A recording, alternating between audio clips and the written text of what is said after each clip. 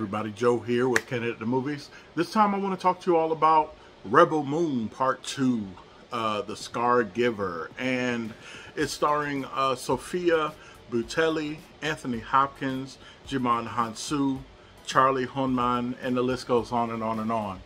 And let me keep it real with y'all. This was objectively not that good, objectively. And coming right off of like watching like episodes 5 and 6 of X-Men 97 and everything like that, the writing, the exposition was boring. I mean, just to be completely honest. Okay, so let's start off. Ed Skrein character playing Atticus Noble, basically waking up in the back of the tank from the last movie, and he just wakes up and it's like, where am I? And still having a hard time trying to figure out why I care about these characters. And I think that this really has more to do with the direction and not the actors. I don't want to blame it on them. I don't want to blame it on that. I believe it might have to do with the direction of Rebel Moon.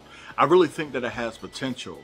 And I think that's the thing that really disappoints me about Rebel Moon, is that it has potential to be something good. Like the premise of Rebel Moon is good, but I have no reason to fear this big bad empire or whatever if a farming community can beat you down. Why am I afraid? You know, what is really scary about you? Then on top of that, they had like this core group of characters that were going to be a part of the battle. But what I think that the direction was trying to do was, let's get to know them better. But what it turned into was them, it reminded me of 1,000 Years of Longing, where they were just sitting around talking and telling stories, and we were seeing their side stories or their backstories, but I don't feel like it really helps me to care about these characters. They were just trying to force all of that on us. I feel like they wanted to force the reason why we should care.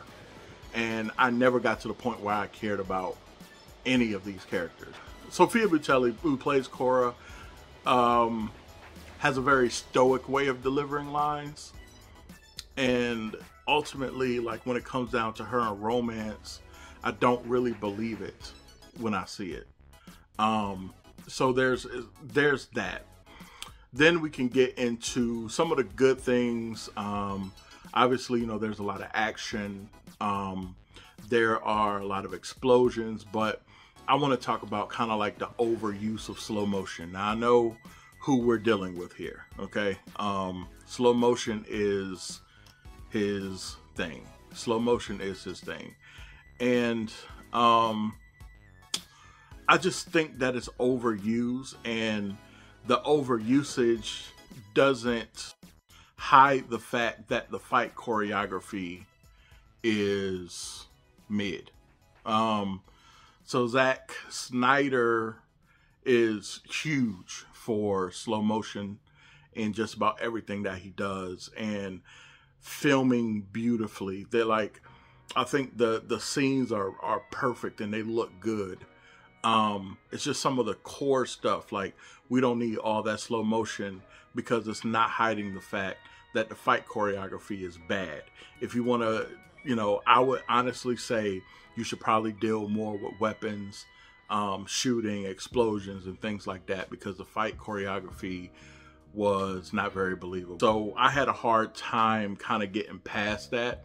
And I really want to enjoy Rebel Moon because, again, it is as far as a concept for science fiction, I love the concept, but the movie is not good.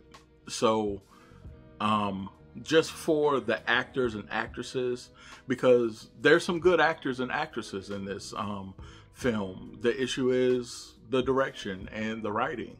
It's a little dry. Honestly, because I do like Zack Snyder and I do like a lot of the actors and actresses in it. So I'll have to give it a gentleman's D. It's not great, but you will enjoy it.